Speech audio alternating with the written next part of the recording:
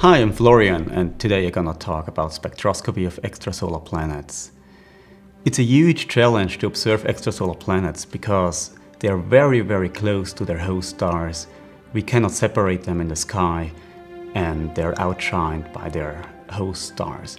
So to give you just an idea about the numbers, Earth is 10 billion times fainter than the Sun, and only for a couple of Jupiter-like planets which are far away from their host stars, we were able to spot them, to directly image them. But this method only works for stars or for planetary systems which are very close to the Sun, and these are basically our neighbors. It looks like the following example of a directly imaged planet. Not that you think that the bright object is the planet. No, that's the host star. The little tiny dot next to it, this is the planet. In my work, I'm trying to find out what planet atmospheres are made of, and I'm very interested in those planets which might be habitable. So let's take a short excursion.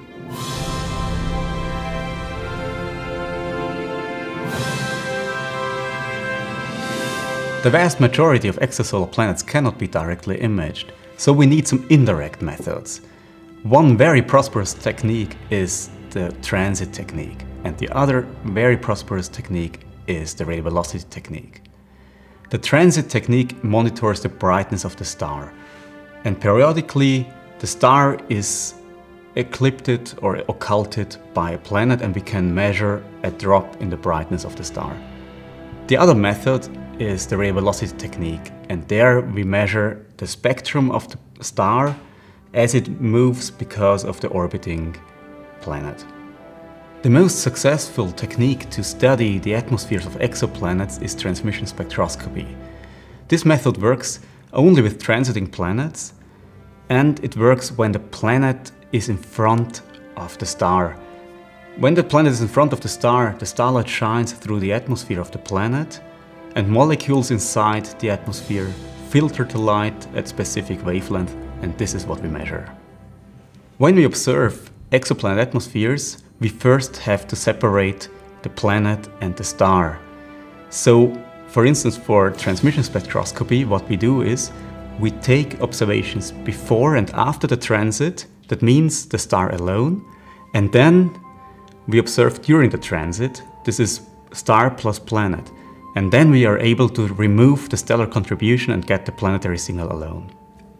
Another technique to measure planet atmospheres is to obtain spectra of their day sides. And this is completely different to transmission spectroscopy because it can be done also with non-transiting planets. This method basically works in the following way: that we obtain spectra in different nights, and in each night the spectrum of the planet is at a different position, and this is the way how we can separate it from the static stellar spectrum. We look for the molecular fingerprints in the spectra, and each molecule produces a very unique pattern.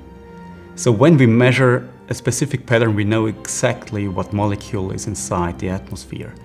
But we can obtain much more information. We can get information about the rotation of the atmosphere, we can get information about winds present in the atmosphere, also pressure, temperature. So this is a very powerful tool to study the planetary atmospheres. Up to now we have only investigated the atmospheres of Jupiter-like planets. And we have found a large number of molecular compounds like water, carbon monoxide, carbon dioxide, methane.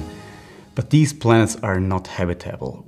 Life, as we know it, cannot exist there because these planets are very hot. They have temperatures more than 800 degrees Celsius. How does a planet hosting life look like? Earth is the only planet hosting life, so what are the characteristics? What makes it unique? So compared to the other terrestrial planets in our solar system, Earth's atmosphere is dominated by oxygen, while the atmospheres of Venus and Mars are dominated by carbon dioxide. If an alien observer attempted to observe the reflected spectrum of a planet, this observer would see a very strange shape in the spectrum. At optical wavelength, this observer would see strong absorption, while at infrared wavelength, this observer would see a strong reflection. And this comes from the leaves from vegetation. This leaf reflects strong the green light and the infrared light, but it absorbs blue and red. And this is a very distinct spectrum. So this observer could say, hey, cool, there is life, there are plants. We have found a habitable planet, and we have found a planet where life is on its surface. Cool. Life could also exist under different conditions. Oxygen is not necessary for life. Life existed long time ago before oxygen was formed. The early atmosphere of Earth consisted of carbon dioxide, methane, water, nitrogen, but no oxygen, and life existed there. Now, there is another very interesting object in our solar system, and this is Saturn's moon Titan. Titan has a very, very dense atmosphere. It's denser, it's more massive than the atmosphere of Earth, and this atmosphere resembles the early Earth atmosphere. There is no oxygen inside, there is methane inside, and life, as it had existed on the early Earth, could exist there now. But there are also other very, very interesting objects like Jupiter's moon Europa and Saturn's moon Enceladus, which are very hot candidates for primitive life forms. With the current technology, we cannot inspect the atmospheres of terrestrial planets.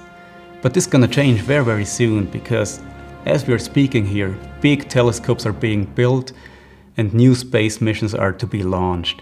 And with these new instruments, we're gonna be able to observe the atmospheres of planets far, far away, and we're gonna find biomarkers in their atmospheres and greenhouse gases.